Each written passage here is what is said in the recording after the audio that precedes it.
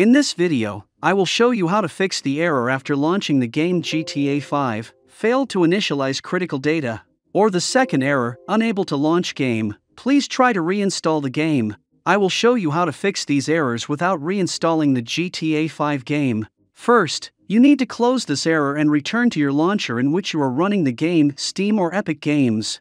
Select the GTA 5 game, click Manage in the Epic Games launcher, and then verify the GTA 5 game files.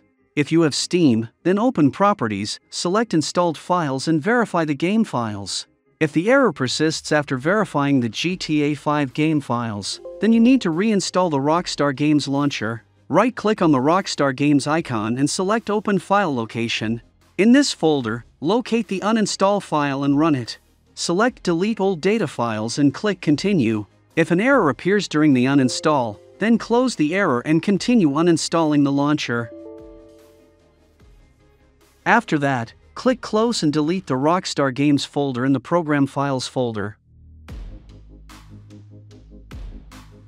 But if you couldn't uninstall Rockstar Games launcher this way, then search for Control Panel and select it. Switch to Categories and select Uninstall a program.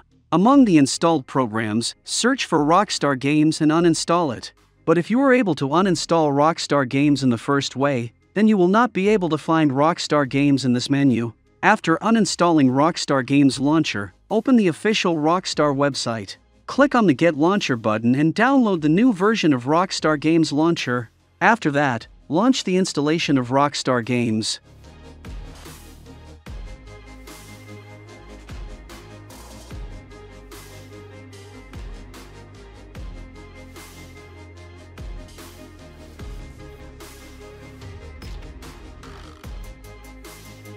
Once the installation is complete, Rockstar Games launcher will launch and you will need to enter your email and password to log into your account. After logging in, you can return to your Steam or Epic Games launcher, launch the GTA 5 game, and after that, the error will not appear.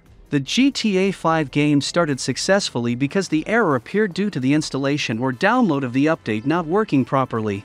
The game startup error is fixed and we can play GTA 5. That's all. If you liked the video, then like and subscribe to the channel. Thank you all for watching.